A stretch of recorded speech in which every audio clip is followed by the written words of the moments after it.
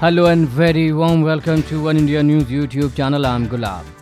The girls student of Government High School in Rewari finally ended their hunger strike after the Haryana government accepted their demand of upgrading their school to level of senior secondary school.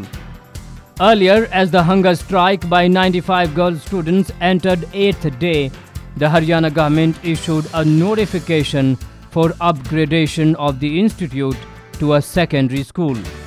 However, the girl student had earlier refused to end the stir, demanding the written assurance from the Khattar government. The class 9 and 10th girl students had alleged that they will face harassment if they travel to a senior secondary school located in a different village.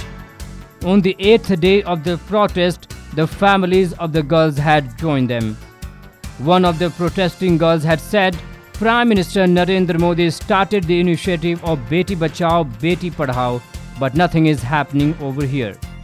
We fear harassment and molestation by youths of other villages, and hence we are demanding upgradation of our school up to class 12th, one of the protesting students had said. Thank you for watching this video. For similar stories and videos, don't forget to subscribe to Oneindia News YouTube channel.